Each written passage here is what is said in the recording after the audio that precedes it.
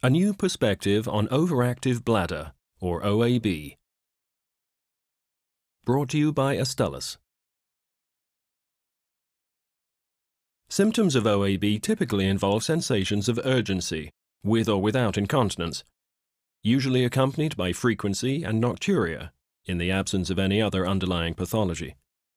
Associated with these symptoms are involuntary contractions of the detrusor muscle, which occur during the urine storage phase of micturition. In many cases, these contractions are non-voiding and do not lead to incontinence.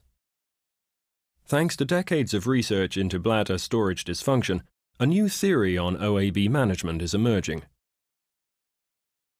This innovative theory focuses on one key function in the bladder: relaxation of the detrusor muscle. The detrusor muscle plays an important role in regulating bladder relaxation and contraction, both of which are driven by autonomic signaling. Throughout the urine storage phase, which accounts for the majority of the micturition cycle, the bladder is relaxed. The bladder is under both parasympathetic and sympathetic control. In the storage phase, which is mediated by the sympathetic nervous system, relaxation and stretching of the detrusor muscle maintain low internal pressure, while the bladder neck and urethra are contracted to prevent leakage of urine. Voiding of urine occurs when the bladder is in the contraction phase, as mediated by the parasympathetic nervous system.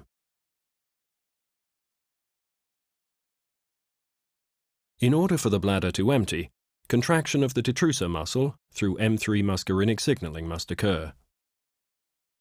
This reflex is triggered by the binding of acetylcholine to M3 muscarinic receptors on the surface of the detrusor smooth muscle.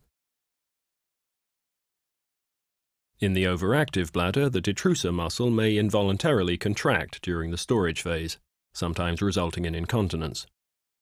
One current approach to the treatment of OAB is the use of antimuscarinics, for example, solifenacin, whose mechanism involves blocking the muscarinic 3 receptors, or M3 receptors, leading to inhibition of involuntary detrusor contractions. Complicating this approach, however, is the near-ubiquitous expression of M3 receptors throughout the body, notably in the salivary glands, colon, and ciliary smooth muscles of the eyes. For a proportion of patients, use of antimuscarinics can lead to bothersome adverse events like dry mouth, constipation, and blurred vision. In addition, some patients fail to respond to antimuscarinics.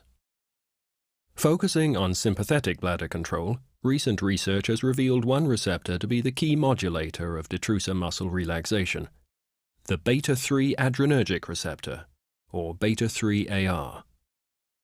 The beta-ARs belong to a family of G-protein-coupled receptors that are involved with cellular signaling throughout the body. There are 3 subtypes of beta-AR whose messenger RNA has been detected across a wide range of tissues in humans. Beta-3ARs are highly expressed in the human bladder, where beta-3 accounts for over 95% of the total beta-AR messenger RNA. While present elsewhere in the body, beta-3AR expression has not been found in the salivary glands or ciliary smooth muscles of the eyes. In the bladder, beta-3AR messenger RNA expression has been found in the detrusor muscle as well as in the urothelium. It has been shown that detrusor relaxation is mediated by beta-3AR activation. This reflex commences when noradrenaline is released from sympathetic neurons that innervate the bladder and lower urinary tract. Binding of noradrenaline to the beta-3AR on the surface of the detrusor muscle signals the muscle to relax. This action also determines the interval between successive voidings. Recent research on this natural pathway of bladder relaxation reveals that it is possible to relax the bladder without affecting the magnitude of the voiding reflex or muscle contractility. Furthermore, such signaling may prolong the duration of the storage phase. Mirabegron, a beta-3 adrenoceptor agonist developed for the treatment of OAB, can selectively enhance urine storage by targeting the natural pathway of bladder relaxation.